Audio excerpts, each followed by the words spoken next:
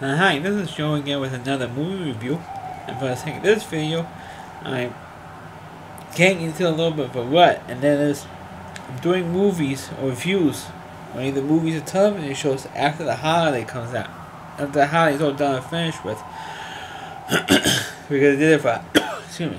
Did it for Halloween, did it for Thanksgiving, and I figured what the hell, go for the trifecta and do a review after Christmas. Which is what I'm doing. I'm recording this video on December 26, 2016, and of course the day after Christmas. So what can this one be any different, you know? So I'm doing a classic. Well, previously I have done a review of the very first animated Christmas special, which was Mr. Magoo's Christmas Carol. So I figured, what the hell, do a review of the most famous version of A Christmas Carol, and it's a live action format. And then, of course, the 1951 movie Scrooge, A Christmas Carol, starring Alistair Sim. And of course, there were earlier versions or movie versions of A Christmas Carol, but the 1951 version is definitely the most famous one. Even though there's been like about 9 billion versions of A Christmas Carol, at least it feels like that way. But animated versions, like from Mr. Magoo to Mickey Mouse or to there was another Disney version, but then I have the stereotypical Disney character that had Mickey in it, Mickey or Goofy in it. But there was another. There was a couple of different animated versions. I think there was also a Flintstones one, which I think you can find on YouTube. So there's been like 20 billion versions of Christmas Carol, because like the definitive Christmas story. And so, but the 1951 movie is the most famous movie version of it. Even though there's been several different versions, including one with Patrick Stewart, one with George C. Scott, another. I'm talking about the actors actually played Scrooge. There's even one, an Albert Finney version, which was a musical version. I mean, yes, they actually made several musical versions, playing Mr. Magoo Christmas Carol, which I previously reviewed. Well, in 1951, Christmas Carol, like I said earlier, starred Alistair Sim, playing Scrooge. Like I said, it's the most famous, like the definitive version of playing the character of Scrooge. Now, who doesn't know the story of a Christmas Carol? I mean, you have to be like brain dead, because it's constantly being shown in December. Constantly, that's about every version you could probably think of, except for maybe this one. The 1951 version is probably shown like on like TCM or like Turner Classic Movies channel will probably show it, but it hasn't been shown on regular television and I don't know how long. It's gotta be at least about approximately almost 30 years. Anywhere between 20 and 30 years that this movie's been on regular television, and it was usually the colorized version. It's the same 1951 version but colorized. Because Ted Turner came in and colorized some black and white films, including this one, Miracle at 34th Street, It's a Wonderful Life. He colorized all these classic films, and now movie channels have been showing the original version, the non-colorized version. Of course, the original version, of course, most of these movies were black and white. So Alistair Smith played Sam. And now I think Smith, but it's actually Alistair Sim, plays Scrooge, and of course, it starts off that with him losing his partner like 7 years earlier. His partner, Jacob Marley, had died, and he's got himself a new associate who isn't a full partner yet, just an associate, but Bob Cratchit. And of course, on his way home on Christmas Eve, and next to night, late to about at least 7 o'clock. Most businesses are closed by then, and of course most people that left early because it was Christmas Eve, or closed earlier because it was Christmas Eve, and closed the next day. And so Scrooge says, "Look, you better come in tomorrow, otherwise you're fired." So on his way home, he starts encountering strange and weird events, and of course as he walking by, he's meeting carolers, and people are asking Scrooge to donate money for charity for the poor, sick kids. And he says, "Why should we donate money to people who should be, if they're poor, they should just kill them off the planet." Only the rich should survive, and all this nonsense. Kind of like with politicians today, they're all rich with money and all that stuff. So the rest of the people, the rest of the poor, the rest of the average schmucks should just get off the planet. And there was his attitude. And then while he was going home, he starts running into the ghost or the spirit of his old partner, Jacob Marley, who told him, look, because he wants to help his old partner and trying to not get into the life that he is now in the afterlife. Because Jacob Marley is now dead, he has a long chain and he's suffering. He can't go on, pass on to the next world, the next plane, because of the way he treated people in life. So he says to Scrooge, look, I want to help you. Look, you have 3 spirits visiting you, and and if you don't change your ways after seeing these 3 spirits, you're going to eventually end up like my spirit has ended up. And I don't want that to happen to you, because we've been friends for so long. I don't want that crap to happen to you. So it says, oh yeah, well, come on, that's a bunch of nonsense. And of course, eventually, he gets in the version I mentioned with Mr. Magoo Christmas Carol, he gets first visited by Christmas present, and then Christmas past, and then of course Christmas yet to come.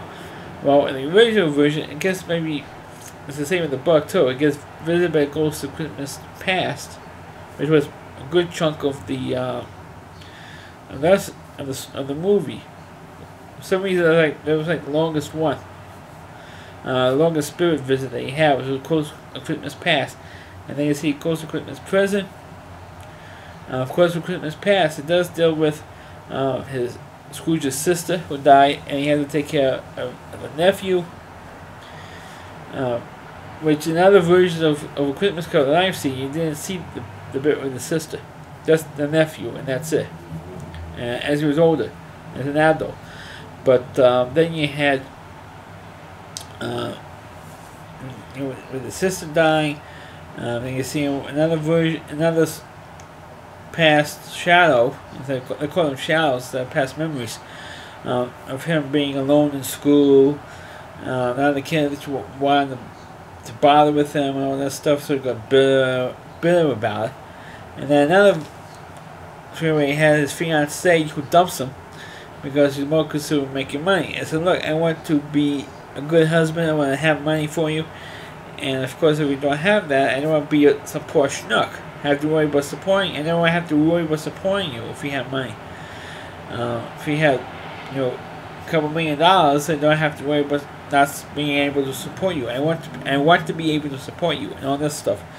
So his girlfriend says, forget it, you're more interested in making money than you are in me, so screw you, and dumps her. Then of course he had the Christmas present, the whole of this stuff with Bob Cratchit and with Tiny Tim. I said, look, at these shadows, if you don't change your ways, Tiny Tim is eventually going to die. And die very, very, very soon. And it says, oh jeez, it tells memory that all the poor sick people should be just taken off and be shot or killed or whatever. So, and then of course you had, I know I'm going fast here.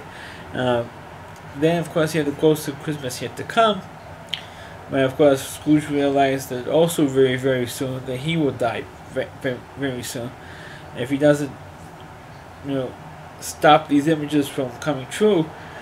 If he doesn't change his history of the current way he's living, very, very soon, within a few days, he's going to die if he doesn't change his ways.